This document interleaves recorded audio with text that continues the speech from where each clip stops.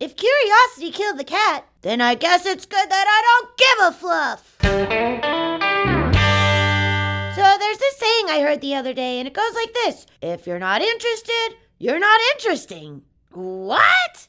So what you're saying is, if I'm not interested by lots of stuff in life, like the latest rubber mouse cat toys, or if I'm not interested in what's going on in the world, like, why is this string dangling in front of my face? Or if I'm not interested in your latest catnip score, then that means I'm not interesting. I'm not an interesting cat? What a bunch of malarkey. I find the more I ignore the dancing string, the more it wants my attention. And the less I care about rubber mouse toys, the more variety of mouse toys my human brings home. My point is, my human gets more interested in me the more I show disinterest in her. Here's my philosophy. Don't give a fluff, you'll get more stuff. Let me put this in a human perspective. It's like when you really like a girl, and you like her so much that you come off desperate when you ask her out. I'm talking to you, Jedi Stopper TK421.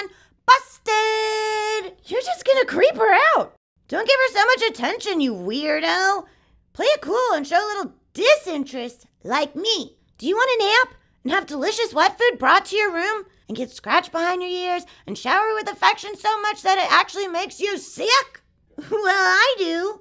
I'm living the dream, sweet peas. I'm not curious about the dream. I'm living the dream. So much so, the dream is boring to me. See, when you're bored, that's when you're truly happy, because that means everything is super duper, dudes. So maybe I'm boring after all, and that's fine with me. P.S. I know it's my human dangling the string in my face. Don't tell her, though. I don't want to shatter the illusion. She's a fragile being. Stay fluffy, my friends.